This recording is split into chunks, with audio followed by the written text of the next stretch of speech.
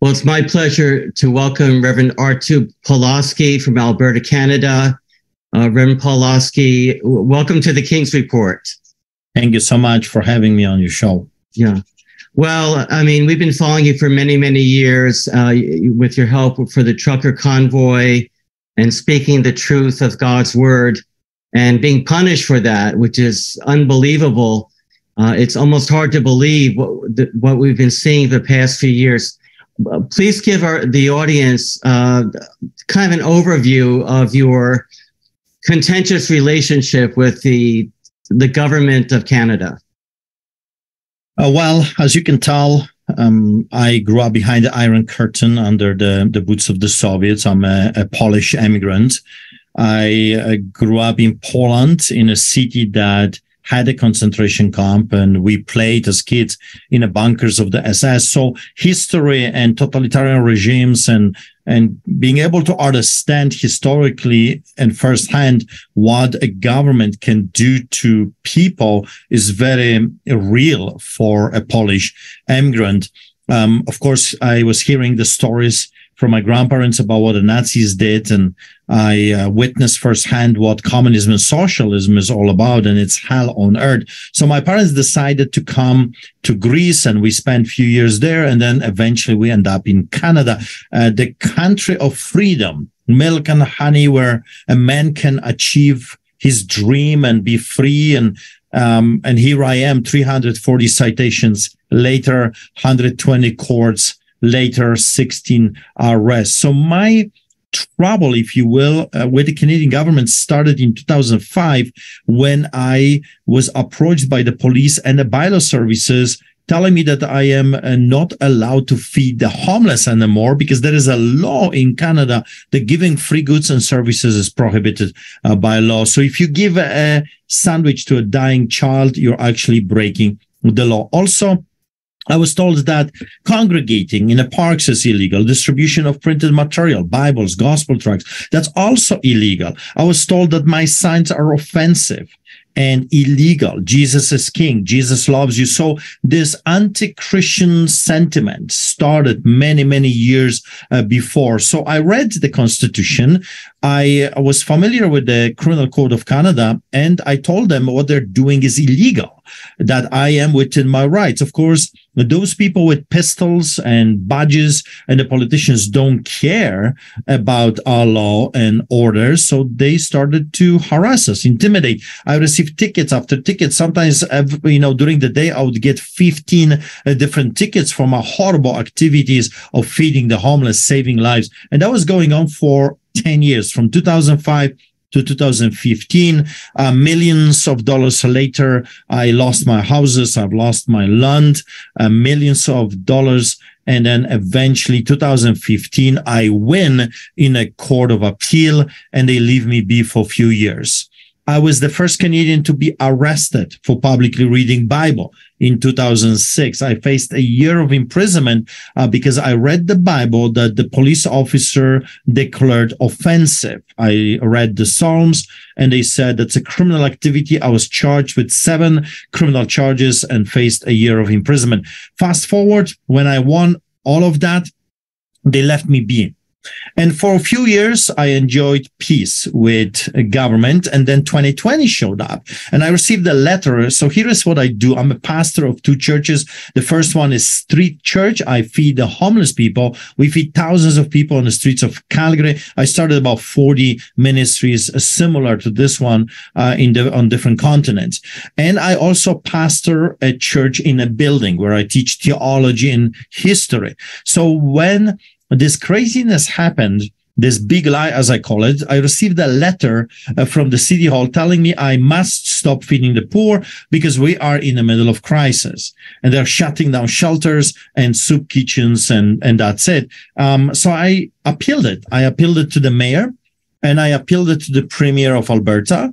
I appealed it to the ministers with his cabinet, and no one replied. Here's what I said. I said, you people do not make any sense. If we're in the middle of this great crisis, as you are saying we are, well, my services are needed more than ever. If you're going to kick 15 to 20,000 individuals facing homelessness on the streets of Calgary, if you unleash them, they're going to whack somebody's head. They're going to break into a garage. They're going to break into a house, grocery store, because people need to eat. You just don't make any sense. I work with the homeless people for many years, and I know what is going to happen. They will turn into violence. They will turn into, criminal activity, because people need to eat. Believe it or not, no one replied. No one cared. At that moment, I knew this is a lie. This has nothing to do with keeping people healthy. This is nothing to do with saving lives. Quite opposite. We've lost thousands of homeless people because of this eugenics, this attack on our lives, on our freedoms. So I kept feeding the poor. So 12 officers showed up. I received the first COVID ticket in the country. I became the first victim of this tyranny.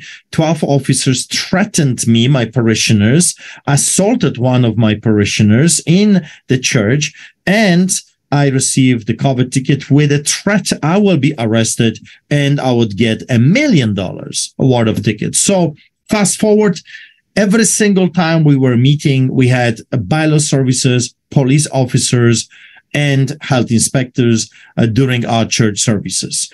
I was hunted down, intimidated, harassed. I had police in my house. I had detectives knocking at my doors. I was being followed. And then the end of 2020 came, and during that time, our Canadian government, provincial, federal, municipal, came on television right after the Halloween, which was perfectly okay and safe, and they declared that they're canceling Christmas. I don't know if you remember that, but during that time, singing was illegal. Lord's Supper was illegal. The chief of police said that he's going to monitor with his officers driveways. If there are extra cars, the cops will break the doors and will arrest everyone in a house. You're not allowed to sing. You're not allowed to have a coffee with your brother. At the same time, you could take your entire church to IKEA, because 500 people were allowed in IKEA. You could take the church to liquor store, abortion clinic. Those were essential services. You could take them to Walmart. You could take them to Safeway or any other mega store. And that was perfectly scientific, and that was perfectly legal. However, you could not have a brother in your house for coffee. No Christmas dinner. So what I did, I'm a Polish immigrant. I've seen this movie before. I know that those people are tyrants. Those people are wannabe pharaohs. So I invited my family and my friends for the biggest dinner I could muster. And I took pictures and I sent it to the villains. And I said, come and get me. So I also did unthinkable. I organized a Christmas celebration in the city of Calgary, and I organized AAA steaks for the homeless and gifts, hundreds of gifts for the poor, and we had a lot of people showing up. We also had, during Christmas celebration in our church, which is my record so far, over 100 police officers, 52 police cars, anti-terrorists, 20 cops on bicycle, and the chief of police. And I did, according to them, I did the unthinkable. I did the most horrible crime that they said, because of me, thousands upon thousands of people can die. I had Christmas carolers. We were singing during that time, and I ended up with 15 COVID tickets. So that's 2020. And then they started to attack us in a building. So first they blocked our entire driveway. Then they took telescopic cameras and they were taking pictures of our women and children. And then the famous video, Get Out video, happened when authorities decided to break the Criminal Code of Canada, Section 176, 1, 2, and 3, and they invaded our church inside, even though they were trespassing. They came, and the only thing I had to tell them is get out of this property, and they did, but they came back with a vengeance, and that vengeance is hunting me down to this day. They found crooked judges. The first one, David Gates. David Gates gave them the power to enter our building with whomever they wanted to, and anytime they wished. So they showed up with SWAT team, anti-terrorists. I kicked them again. They came back again. I kicked them again. Then they went to the boss of judges, the mafia guy, John Rook, the crook, I call him. He is the associate chief justice in the province of Alberta. He gave them the power to arrest 4.5 million Albertans if any one of them would dare to oppose a health official and not allow him to come with the inspection. Well, I didn't allow them to come. Anti-terrorists showed up. They opened the doors of the church. I was already preaching, and they realized this is going to be a bloodbath. They waited for the people to go home, and I got arrested with my brother David in the middle of the highway on our knees, taken to a police station, tortured. I had bruises for over a month. And we spent 3 days and 2 nights on concrete. And in the morning, we were taken to see the next crooked amigo, Adam Germain. Adam Germain started the proceedings by saying that we're in the middle of this pandemic, and he sounded like CNN reporter. He sounded like CBC reporter. And I turned to my brother David, and we were shackled like animals. I said to him, we don't stand a chance with this judge. He's not a judge. He's a political activist. And that's where I decided to go to the States to share my story with Americans. On the way back, I don't know if you remember, I stepped out of the plane and I was immediately arrested by Canada's finest, I guess, charged criminally on tarmac. The moment I stepped out of the plane, I was arrested and criminally charged for inciting people to come to church, officiating in illegal gathering, participating in illegal gathering. I was even criminally charged for baptizing my daughter in a river in a public park. So I received over 40 citations during that time. Arrested, let go. Rearrested on bail. And that was going on. Attended a rally, arrested. Attended protest, arrested. My brother David as well. And then the truck convoy came. A truck convoy, I have to tell you, was one of the most beautiful things I have ever seen in Canada. People coming together in unity, in solidarity, white, black, yellow, green, red, it didn't matter, from every creed, every language, atheists, Christians, Muslims, Hindus in their turbans. Everyone came together under the umbrella of freedom. It was absolutely amazing. I've never seen something like this before in Canada. That's what Canada was always supposed to be all about. People were feeding each other. They were loving each other. They were hugging. They were singing hymns. I was there. I delivered a sermon. We had Lord's Supper. We were singing national anthem. We were singing hymns, and our CMP was there. Our CMP is like American FBI. They blocked the street and they prevented people from going to Coutts. So I went to them, they filmed me, they took pictures, and I said, I would like to go to Coutts. I got invited there to do another church service. They opened the barricade and we went with my son Nathaniel and our worshiper to Coutts. What did I do in Coutts? Well, I reminded Canadians about history. I was actually telling them about solidarity. I was telling them that I am a witness of great tyranny, but I also witnessed great power when millions of people in Poland finally said enough is enough. And they did it peacefully. I reminded them about Gdańsk, about Lech Wałęsa, about peaceful uprising. I reminded them that there is more of us than of them, the villains, that they don't have enough police officers. If millions of Canadians will rise up, it's over for the wannabe pharaohs. I told them to rise up, to stand up for God and state-given rights, and to do it peacefully, to do it for the sake of the children, to hold the line. I told them no guns, no swords. This is not how you fight, but you simply paralyze their system by refusal to cooperate. Non-compliance, civil rights disobedience, Mahatma Gandhi way, Martin Luther King Jr., civil rights movement way. And I spoke for about 19 minutes. We had Lord's Supper. so Holy Communion. We were singing hymns. We had a dinner with them. It was peacefully, no problems whatsoever. A few days later, when I stepped out of my house, I was arrested by anti-terrorists, detectives, RCMP, uniformed Calgary police, undercover, special anti-terrorist group. They blocked the road. I'm telling you, it looked like this was a great takedown of Al Capone of Canada, El Chapo of Calgary. It was a gong show. I was interrogated by RCMP for hours, taken to prison, put in solitary confinement, next day in metal cages. To this day, we don't know why they did that. Back in solitary confinement, my Bible's confiscated. They would not give me my glasses. And then from solitary cell to a concrete cell, no water, no washroom. And that was going on for 45 days. 3 weeks, they denied my access to my lawyers, confiscated my write-ups for the eyes of the lawyers only. And then I was literally kidnapped by the sheriffs and taken to Edmonton, which is hundreds of miles away. And listen to this. I was placed in a MaxPod. MaxPod is a place for the most dangerous terrorists.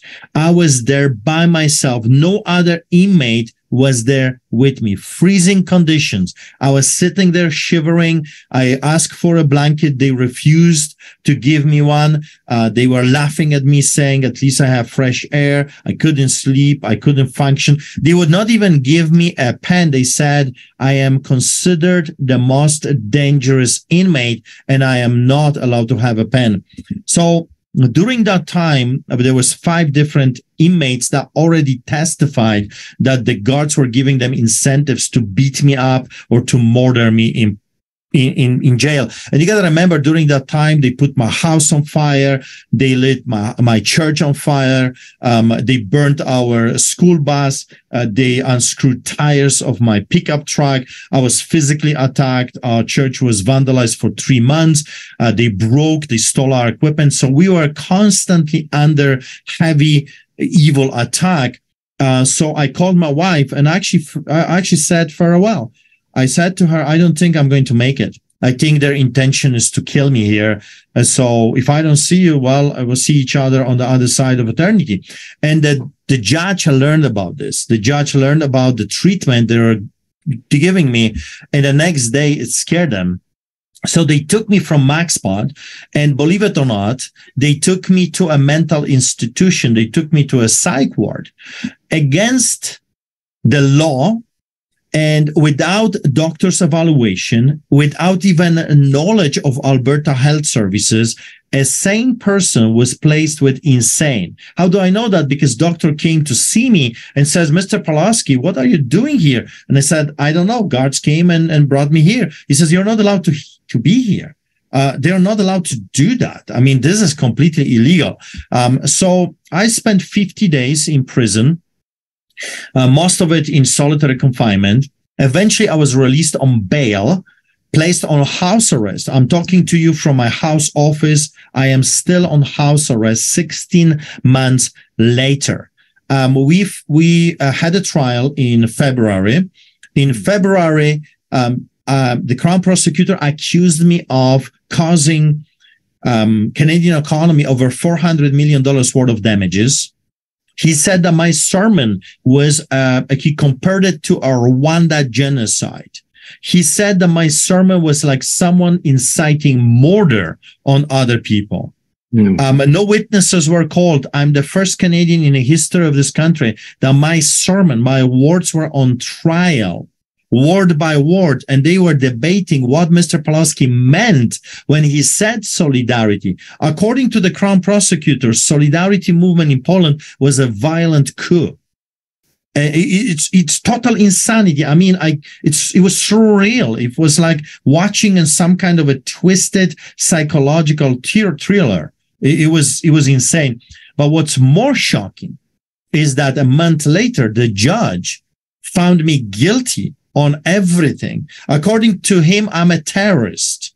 I was charged with inciting mischief. I'm the first Canadian ever to be found guilty of this crime. in a history of this country. I'm the first one ever to be charged with eco-terrorism, interfering with the crucial infrastructure under the Defense Act. And I'm the first one ever to be found guilty of that. And again, what did I do? I gave a sermon to hurting, desperate people, telling them no violence, no guns, no swords, peaceful, non-compliance, civil rights movement style, solidarity style. So it's very interesting because not only I have been found guilty on ecoterrorism and inciting mischief, they also charged me with a release order. And they said that because I did a sermon to the truckers, I was not keeping peace and I was not of good behavior. Therefore, they charged me with that as well. My sentencing is August the 9th. The judge at his disposal has up to 10 years of imprisonment for my horrible crime of delivering a sermon to a hurting people in a times that we've never seen before, in a times of the greatest abuse of power done by Canadian government against Canadian people. I'm speechless. I thought Canada was a free nation, but do you? What happened to Canada? Can you explain? I mean, do you know the background of this? I'm curious if you. Yes, I teach history, so I'm very familiar with the psychology, with the mechanism, if you will, how to do it. And it's very actually simple if you don't pay attention. It's done by indoctrination.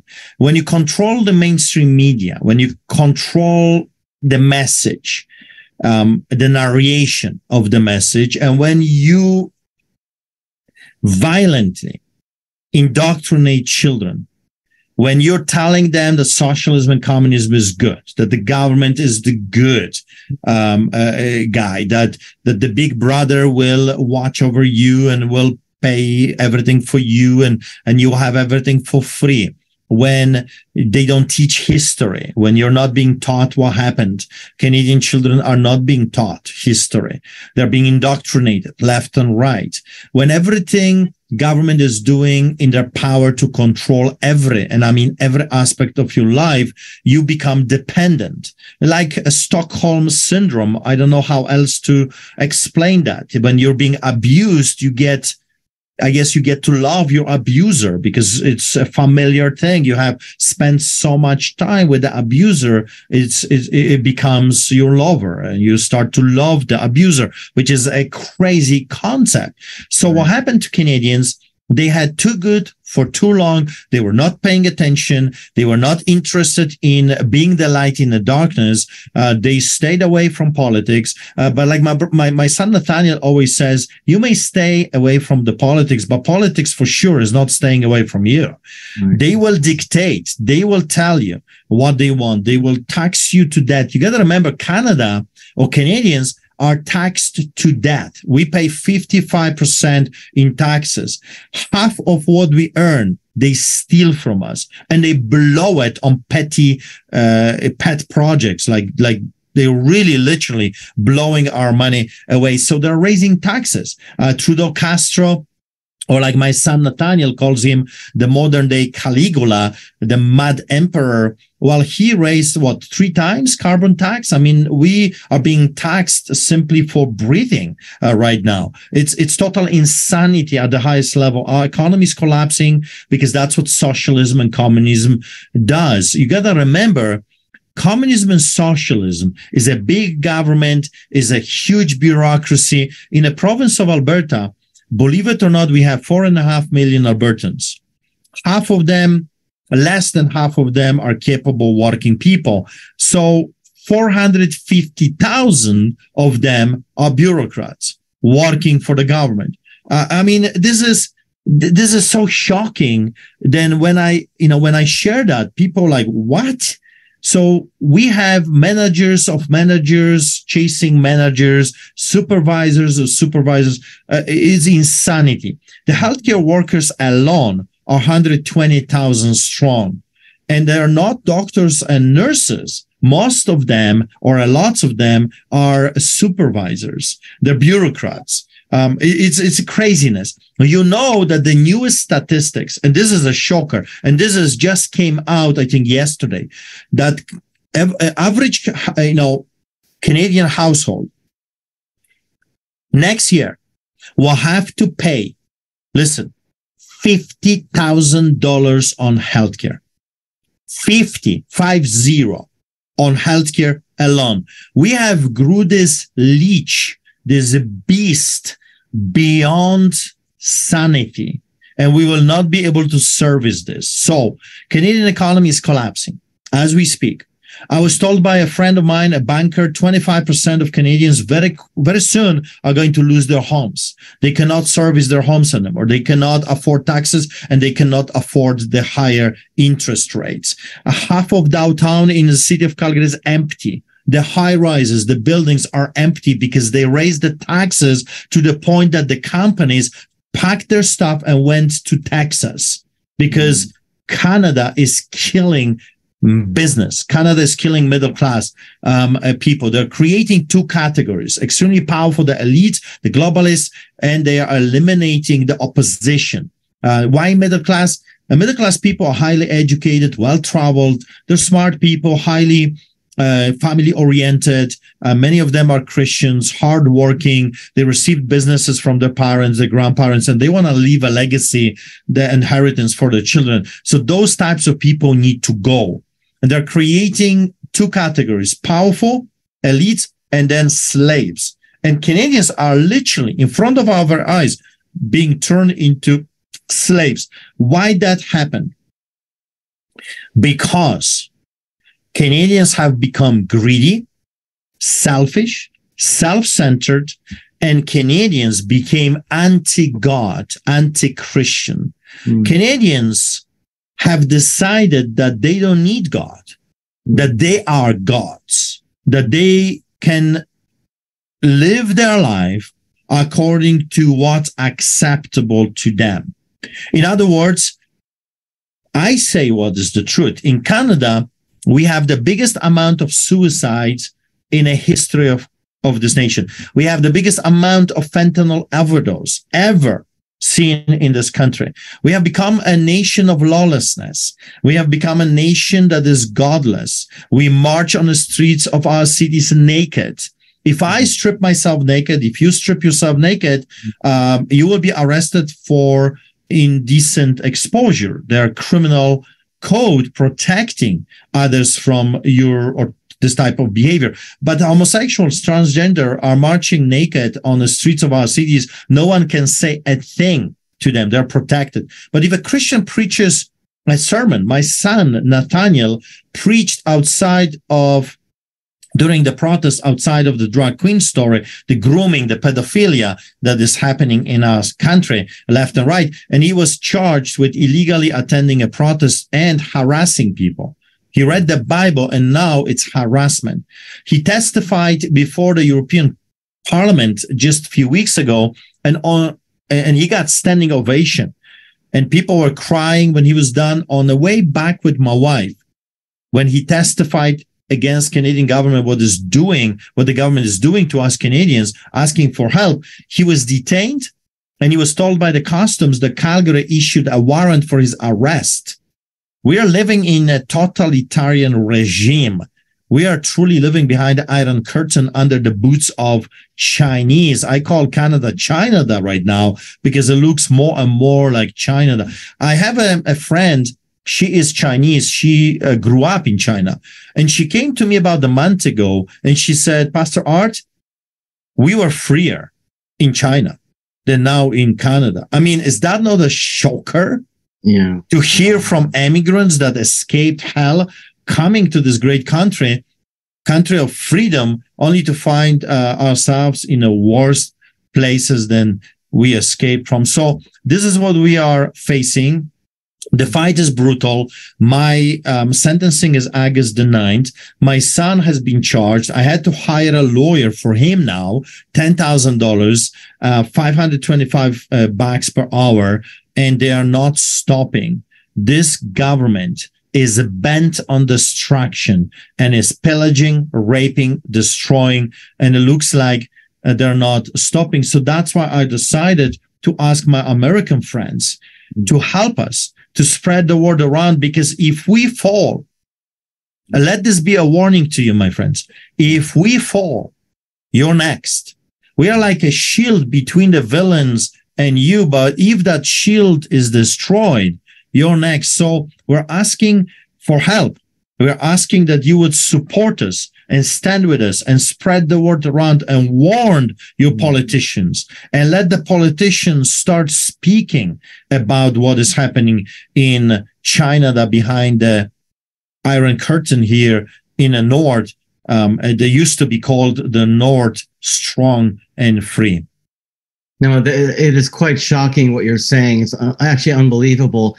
How can we help? Where can we give a donation or learn more? Go to streetchurch.ca. It's our website, streetchurch.ca. I have to update it. I was focusing on my trial sentencing and trying to let the people know what's really going on. So that's the website. There's lots of information over there. What we do, our primary thing, of course, is feeding the homeless, preaching in the church, and we do marches for Jesus as well. So right now you see a ministry that is feeding thousands of people on the streets of Calgary. So you can help us there, streetchurch.ca, streetchurch.ca, and send the letters to your representatives. So let them come, let them support, let them speak up, because the politicians in Canada are like cockroaches, and they are spreading their disease left and right. And you know what they fear the most? They fear the light shining on what they're doing. So that's what I've decided to do. So here's one of my arrests when I was arrested in front of my house, taken by the police for nothing. Like, what have I done to deserve this? I am a pastor. I preach. I give people hope. I feed the poor. That's the definition of my work. But because we're Christians, and Christians, real Christians, cannot be controlled by the government, they've decided to destroy Christianity. It's like the pharaohs don't want any competition, and they are doing everything in their power to finish off anyone that dares not to bow before them, just like during the time of Nebuchadnezzar with Shadrach, Meshach, and Abednego. Well, this is completely unbelievable. And I do agree that we here in the United States, we need to support your fight. Your fight is our fight. I mean, there's no question about it. Yeah. Well, Reverend Pawlowski, we've run out of time today, but thank you for explaining. I mean, it is just a shocking, unbelievable situation, but thank God that you're standing up against tyranny in the name of God. I mean, you're representing Jesus Christ, and we want to spread the word and support you. Yeah, I want to end with this. Don't lose hope. We have a saying in our church, winners never quit, quitters never win. We are lions. We're following the lion from the tribe of Judah. And you know what he said on the cross? He said, it is finished. It's over. We've won. We already won. The enemy just doesn't know it yet. So go out there, keep roaring, keep eating the hyenas, never bow before the evil. And I know that sooner or later, God is going to show up with his victory. We are destined to win. So I read the Bible. I know how the story ends. We win. Be blessed. Well, thank you for coming on the King's Report, and God bless you. Thank you.